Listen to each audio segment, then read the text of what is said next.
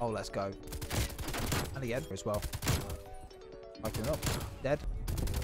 We're actually on a street right now, boys. Oh my god. Bro, I read his position just then. We're actually all spawning there, and I'm actually going to run out of ammo in a sec. Let's reload real quick. And reload. Oh no. No, no, no. No, no, no, no, no, no. Oh my god, we're doing bits. Yo, what is going on, guys? Wizzo here. Welcome back to the channel, and welcome back to another Black Ops Cold War video. Now, in the previous video we looked at the M60 and basically gave you guys a 2-bullet or a 2-shot kill weapon setup with that weapon. And in this gameplay, we're going to move over to the RPD and give you guys a good setup for that weapon. I've actually not done that many videos in the RPD. I've done like 2 or 3 on the RPD altogether, and I'm really surprised that I've not done more on the gun because it is straight up a monster. Of course, with the right setup on, the one we've got up in this video, bro, you can go absolutely ham with this weapon, and we're going to showcase that in the gameplay later on in the video. But for now, we're going to show you guys the class setup that we've been rocking with this RPD. And bro, as I mentioned before, it looks so good with diamond camo on it, bro. I mean, just look at how good this thing looks, man. It's honestly diamond camo miles above dark matter. Let me know what you think down below in the comments of that statement, but dark matter, it's just a bit underwhelming in this game. Going on to the attachments of the weapon, we're actually using a variant for this weapon, and it did come with a couple of attachments on already, but I've changed a couple around because they weren't really that good.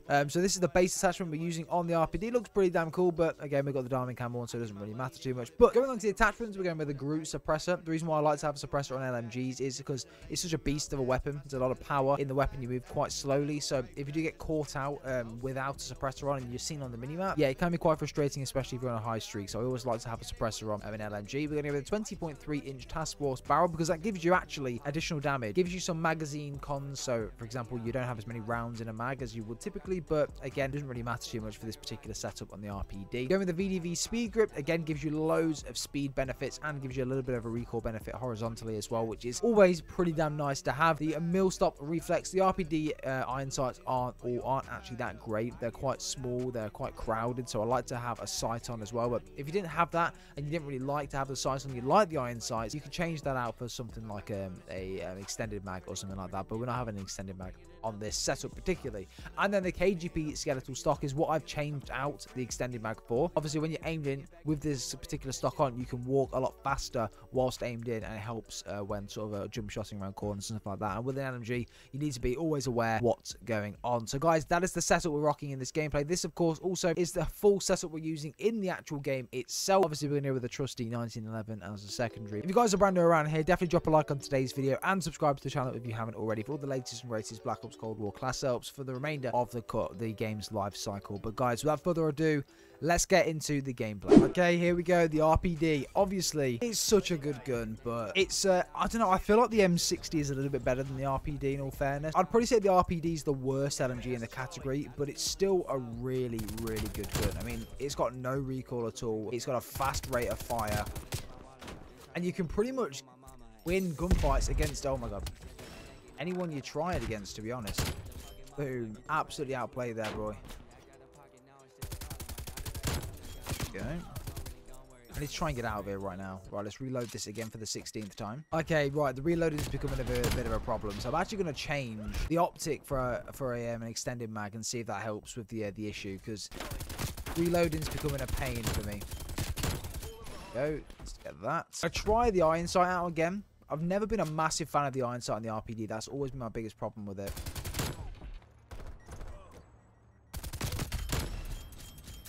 Boom.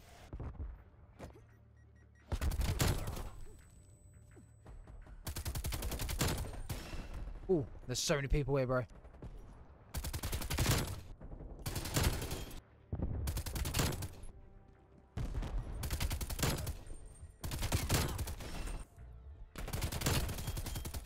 Go. A bit of a street right now. One thing I love about Diamond in this game is the fact that it covers the whole weapon. Dark matter literally covers a tiny little bit of the weapon, and you spend so long getting it. I just think it's so pointless. The fact that it hasn't been like addressed as a problem or something that needs fixing in general, bro, I'll never know why we're still in this position that the end camo is worse than the one you get with way less effort. I'd even prefer to rock the gold camo over the freaking dark matter camo, which is crazy. I mean, I spawn right now. This is absolutely perfect. Oh my god, I was about to pull the trigger on those two. What? Oh my god. Bro, that guy has just saved his teammates big time. Bro, I read his position just then. They're actually all spawning there, and I'm actually going to run out of ammo in a sec. Let's reload real quick. And reload. Oh, no. Oh, no, no. No, no, no, no, no, no, no. Oh, my God, we're doing bits. Let's go. Oh, my God, we're doing bits. War machine, this is perfect. 3, 2, 1. Let's go. Pop that. Upstairs, downstairs, downstairs. No, he's up. Hello. You're going to pump over. Dead. Nice. Love that. You're going to die too. Dead. Love that. Oh no. Oh no, we were literally a bullet off that. What streak were we on just then?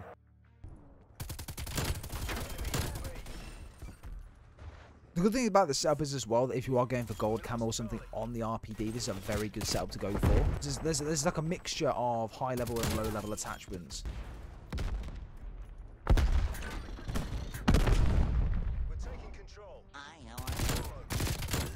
Boom, let's go. You know what, I take it completely back. You don't need a red dot on the RPD at all, to be honest with you guys. I feel like for longer range, you do.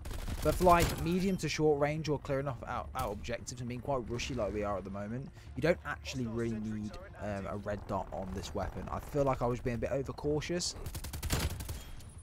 And to be honest, that's what I used to rock when I was going for camos. If you are trying to go for camos and things on the RPD and are looking for a good setup to do that, I would 110% rock a red dot. But if you're only going for like kills and trying to do well with a weapon or trying to get some sort of challenges done, like kill challenges and things like that, then yeah, I would probably go with just an iron sight. Or if you just want a beefy weapon with loads of ammo going into a gunfight, yeah, you can be so accurate with this thing as well, man. Not to mention it looks great with the diamond camo, so you can't really complain.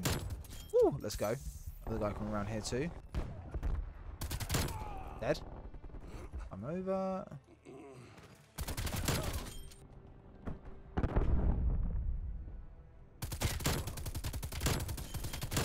Oh, let's go. Absolutely filthy.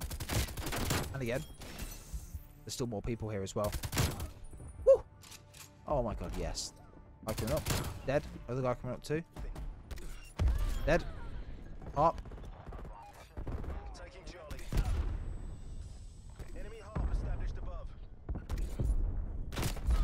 Okay.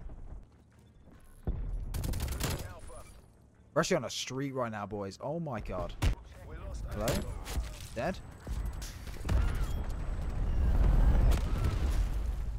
Oh no, spawn protection's gonna screw me. Dead? Dead?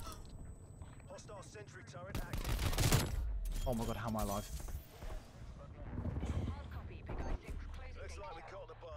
Bro, that was the craziest game. Oh my god, we did bits at the end. What streak were we on? There we have it, guys. That is the RPD. I'm only going to showcase the one game because it was just a crazy gameplay, to be honest. Went 75 and 11 or something crazy like that on a skill-based matchmaking game as well. Yeah, I can't complain. So I hope you guys have enjoyed that game. If you have, just leave a like on the video and subscribe down below if you're brand new for all the latest and greatest class setups for Cold War for the remainder of its life cycle. But guys, without further ado, we'll see you all in the next one.